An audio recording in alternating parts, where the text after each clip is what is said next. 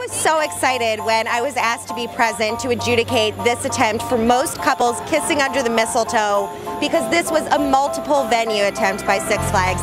7 Six Flags theme parks took part in this world record history-making attempt today.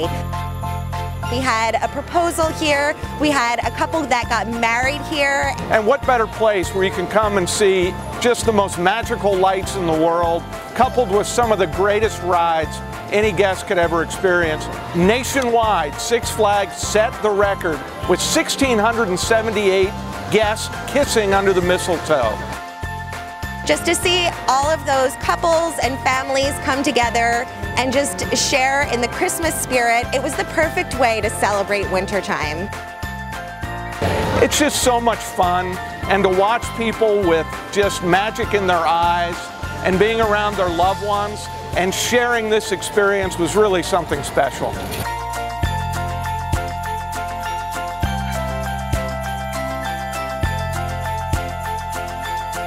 On behalf of Guinness World Records, it is my great honor to present Six Flags Entertainment Corporation with an official certificate recognizing that they have set and now hold the Guinness World Record title for most couples kissing under the mistletoe, multiple venue.